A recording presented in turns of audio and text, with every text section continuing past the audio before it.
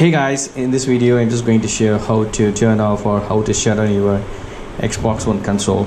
So I'm just going to show this how to do that. Please ever don't do that, switch off directly from your power supply, so it will be affected your hard disk and some other items inside your Xbox One console. So before that, ensure just going to this sign in, right? So going to inside here, you need to go settings.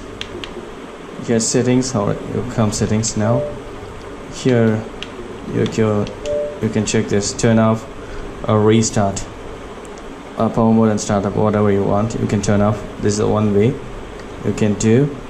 Just going back, and or else you can do just hold this Xbox One button, so you can see this turn console off. If you switch off, you can directly switch off that. So I'm going back, I'm going to do the same thing. Going to settings here,